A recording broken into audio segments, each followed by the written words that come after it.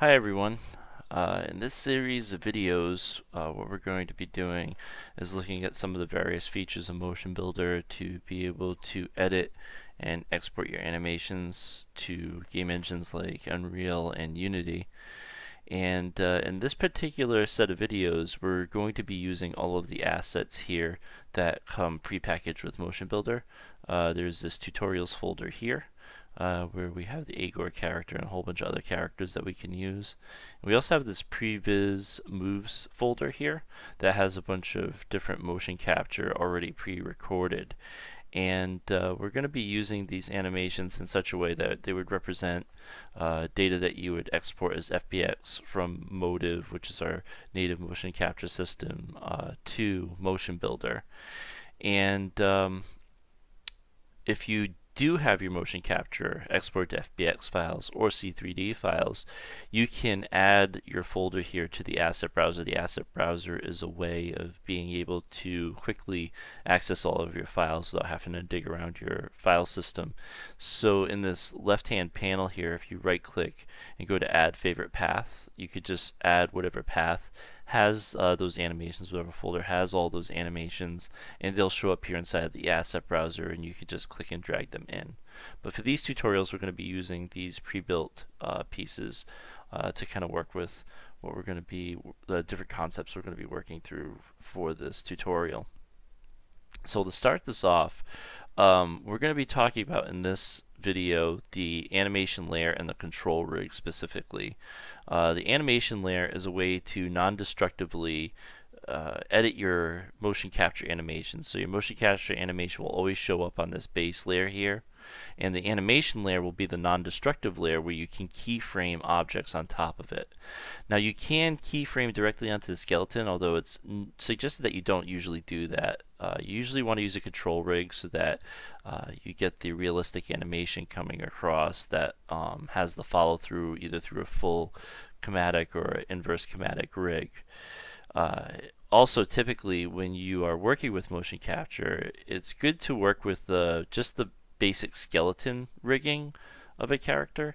A lot of rigs that you might find online will have all sorts of control rigs on them, and sometimes they can kind of interrupt or make it difficult to get the animations to blend with your motion capture. So usually it's most desirable to work with a file that doesn't have any special controls on it already. And this control rig allows you to add those controls, those types of controls that you would get with a special control rig, without having to go in and script or rig all of those different pieces and add all the particular constraints. So if you look here at the previz moves, there's a move here called box jab, and all of these files, I believe, are characterized. Some of them have models that go along with them, and we don't want any of that animation. I'm going to strip these down so that they represent pretty much what you would be getting from the motion capture system directly. So usually when you would go over and drag one of these files in, you could just import these with all takes. But in this particular situation, we're going to go to options to strip out some of the information that wouldn't normally come through from the motion capture system. So I'm going to go down here to options, and you'll see here in the open options there's a bunch of these little diskette icons next to different parts of what would be contained in this file. Okay, so what we're going to do here is we're going to strip this file of the stuff that we don't need. So I know this thing has got characterization on it, so I'm going to shut off the characters. I know it's got a mesh, so we want to get rid of models, and I'm also going to do this in this in animation as well. So we want characters, we want models, and I believe there's also, this particular file has a light, so I'm going to get rid of the light, and all we're going to want to do is import from file this take here. And if there were more than one take in this file, they would show up all here listed. So I'm going to click on open, and what that should do is it should just bring in a skeleton without any characters automatically created. So the process for being able to retarget motion capture animation as you did in a previous tutorial is to characterize the skeletal animation information, have your character characterized as well, the model that you're targeting the animation to, and then go to the source here and link the model that you want the animation to be retargeted to as the character, and then the source be the animation that you want to play on that character. So the process is characterization of the animation, characterization of the model, and then linking the two together. So we're just going to characterize the motion capture piece because that's the part you're typically going to have to get. A lot of times you're not going to get your motion capture animation with a T-pose, and I just want to go over that again with you guys real quick. So if I open up the scene here and go down to hips and select hips, easy way to recharacterize this, and I could go in and select each joint and zero them all out, but MotionBuilder's got some features that we can zero them all out at once. So if I right click on hips and go down to select branches, what they'll do is they'll select all of the branches of the hierarchy of the model. And then if you right click the selection and go to 0, we're going to zero rotation. And what they'll do is zero the rotation of the entire motion capture. So now we've got a nice T-pose. And that's something else that I'd like to mention here too, is that typically when you rig your files, a lot of times character modelers like to model in M poses, which is great. And the problem with M poses though with motion capture is a lot of the time it's defined, motion capture is defined off of a T-pose because it's used as a way to calibrate the system. So you want to be rigging your characters in an M pose, or you want to force them into an M pose by zeroing out or rotating the joints to be in a T pose. It doesn't always work well rotating it, so that's why I often suggest making sure when you rig the character, you rig it in a T pose, as opposed to rigging it in the M pose that you might get from a character modeler. Anyway, once we have this forced into a T-pose, we can now characterize it. So up here in the Human IK panel, we've got a couple of different options. They also appear under here, create and define. But I'm just going to click on the button here for define skeleton. And a valid skeleton is required. Do you want to define one? Yes, I do. And because I still have all of these joints selected, if you don't have them selected, remember you can go to select branches and then it'll select all of them. So go down to select branches. And I'm going to drag and drop this into where it says hips. So drag and drop this into where it says hips, and you'll see that it adds all of the different pieces here for the characterization. And all I have to do is check off this box. It's going to ask me, it's going to say something about being posed in the Z position. I think that's because I have this set to local right now. I'm going to hit biped. And now when I play this, it should play the animation. The T-pose is gone, which is fine. But if I go into characters here, we've got a character for the animation here. And what I'm going to do is rename that. So I'm going to right click here in the navigator, go to rename, and I'm going to rename this punch animation. Now when you name anything in whether it's animation Maya, animation MotionBuilder, whatever, you don't want to use any spaces or special characters. A lot of times it's best to use all one word or an underscore in between the different words. So just a heads up on that. Alright, so I've got the punch animation here. And now we need to do, what we need to do is import the character. So if I go down to tutorials here, the tutorials folder, I can drag and drop Agor into our scene. And I'm just going to do all takes. Now Agor is already characterized, so if I go over here to the Human IK panel, Agor should show up. Now if you had your own character here, you would have to characterize that character as well. Okay, so I'm going to go over here and I'm going to select Agor, and then for his source, I'm going to select the punch animation. And now if I hit play, oops, it's not playing. It should have been playing the punch animation.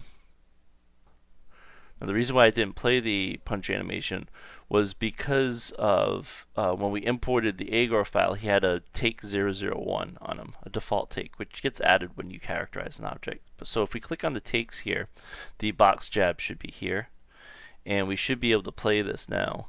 And you can see that the punch animation that we characterize is now driving the character.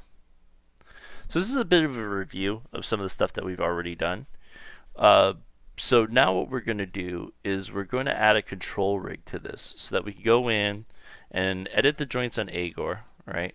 We're not going to be touching the animation on the punch animations anymore. As a matter of fact, we're going to delete it completely. And we're going to add a control rig, and then we're going to use these animation layers to kind of non-destructively pose his hands. A lot of time when you get motion capture animation, the hands aren't posed because, I don't know, the motion capture system wasn't able to do it, or they really only wanted the body motion. So there's a variety of reasons why they might not record this data.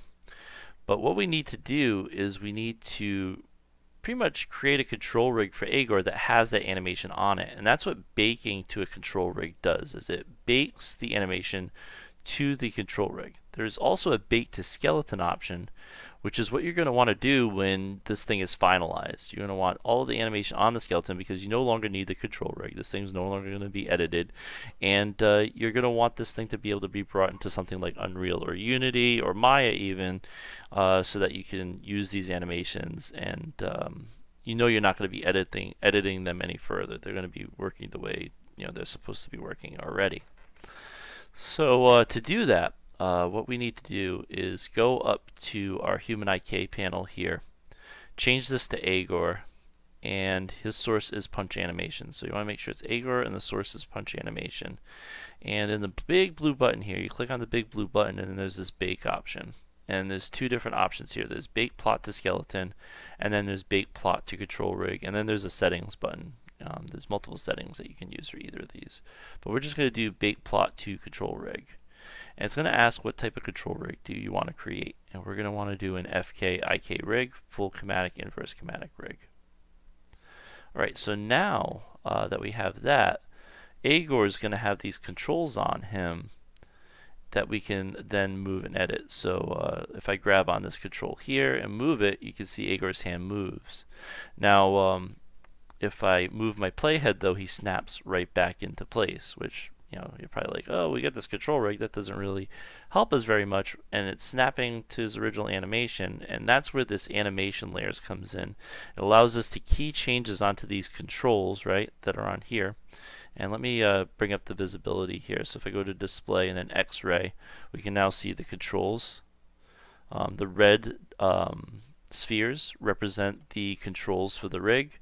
The yellow lines and yellow spheres represent the joints, and the blue ones represent the sub controls, which are things like elbows, because you're going to be animating on the red spheres. You won't typically be animating on the blue ones because those are like the secondary motions from the full inverse chromatic rig that we created. So this is plotted to that control rig. And we could have just created a control rig on Agor to begin with and started animating on it like you would do a normal keyframe animation in MotionBuilder. And you would do it like a normal control rig. But this really is powerful stuff because we get the base animation for Agor here. So if we want to do something like pose up his hands, it makes it real simple to do. And we no longer need the original skeleton that's in the file. We can actually get rid of it because now this animation has been plotted to that control rig, and it's going to be on there forever unless we remove it.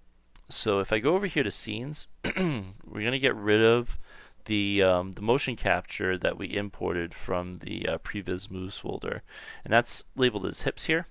So I'm going to select the branches on hips, and then right click and go to delete confirm. And it's going to ask me a bunch of questions. It's going to say some things can't be deleted. That's fine. You're going to want to delete the character. You don't want the character in there anymore, and you pretty much just want to say yes to all. And that will get rid of everything that had to do with that skeleton that we imported, that animation that we imported. And you can see here the animation is still on Agor because it's being driven off of that control rig that we created. Now what we want to do is we want to pose up his fingers. He doesn't look very convincing, right? Just kind of like chopping in front of us. We want him to be punching, right?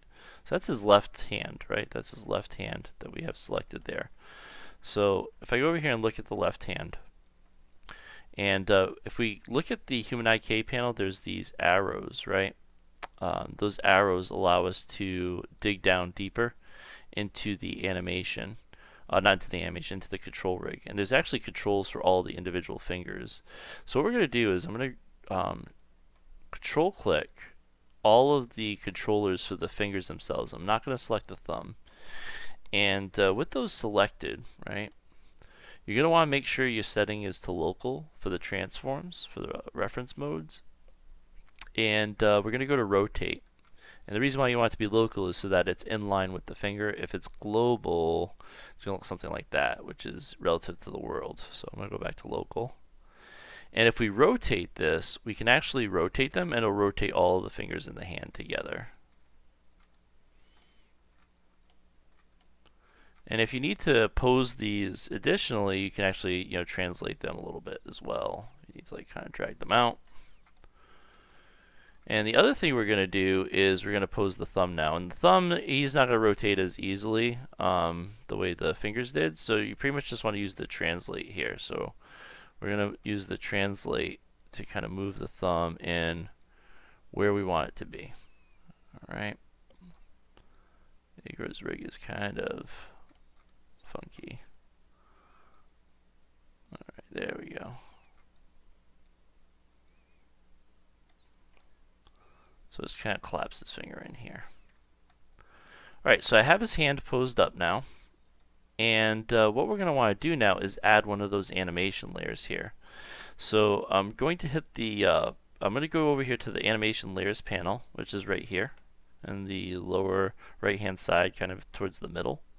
And I'm going to click on the, it's like a paper icon with a plus sign. And I'm going to rename this layer to be left hand. Alright, so left hand is there. And what we're going to want to do is we're going to want to key this thing. And unfortunately, I'm not on frame 0, but I'm going to key it here anyway. So I'm going to hit the key button. And what that should do now is it should keep his hand in a closed fist position the entire animation. And if we want, we can actually move this key back to the first frame so that it is the entire duration of the animation. Now the cool part about this is it doesn't destroy the base animation layer here, so if I mute this layer, his hand goes back to the chop position that was in. So I hit the mute button here, and it goes back to that chop position. Pretty neat, right? So what we could do from here is there's also this weight feature, which allows us to weigh in between the two different layers. And you can see there's a slider. So if I go back to the end of the animation here, I think I've got the weight all the way up here, and I select the controls here, and key them again. What I should be able to do is go back to here and key the weighing here. So I could go over here to weight.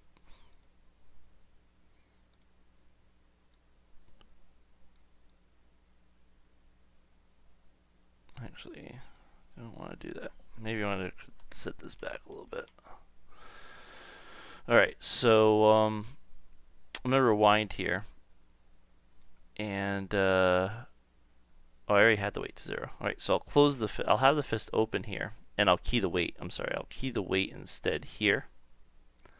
And then I'll key the weight at the end of the animation, or actually, maybe right about here. On his way up, he'll close his fist. So I'll set this to 100 and key it again. And his fist should close, should be open, and then close, and finish the punch. If we want, we can go to the end of this animation, right, and set it back to 0 and key it again. So now what this should do is it should close and then open. Pretty neat, right? So you're able to transition between the original and the new animation state.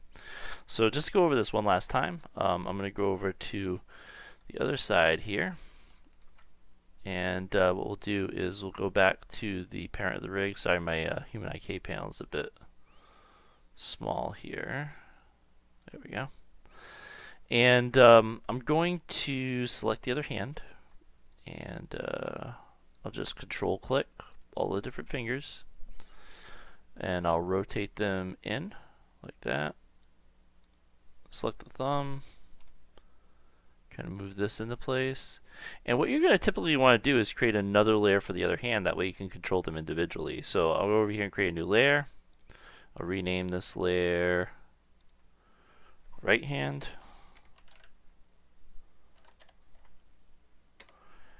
And if I key this now on the right hand layer, and I move that key back to frame 1, now his fist is closed for the other side. Pretty neat, right? So what I would typically do here is save this out as the animation on the control rig, because you always want the control rig animation to be able to refer back to if you have to make tweaks and changes. When you lose that file, you got to go through this whole process again. So I would do something like File, Save As, and then save it as, you know, Agor _ control rig, right? And then I do another save as, do File Save As, and I would do Agor _ punch baked or something like that, or Agor baked punch. That way I would have the one, and that would be the one that we would import into Unity, would be the baked version of this. So to bake this down, after you did those saves, you go up here to the file menu, not the file menu, the Human IK blue button menu here, and go down to bake, and then plot to skeleton. And now this thing is plotted to the skeleton. You'll see that he no longer has a source. There's no control rig. There's also the original punch animation is no longer there. And you can see that it's ready to export. So you would just do a file save as the baked version, FBX file, and this thing would be ready to come into your game engine or to whatever other application you're going to be using this for. So that's a brief lesson on how to work with animation layers and control rigs. Hopefully you enjoyed it, and I'll see you in the next video.